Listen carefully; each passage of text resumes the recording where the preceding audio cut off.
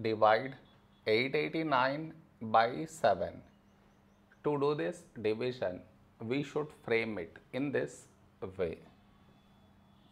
889 here, 7 here. This is your step 1. Next, here we have 8, here 7. A number close to 8 in 7 table is 7 ones 7.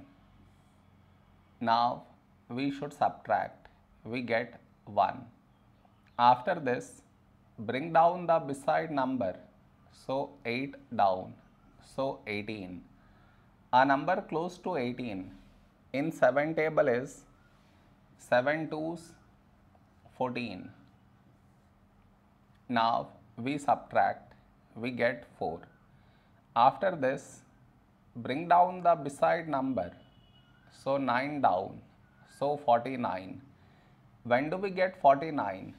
In 7 table, 7 sevens 49. Now we subtract, we get 0. No more numbers to bring it down, so we stop here. This is our remainder, this is our quotient.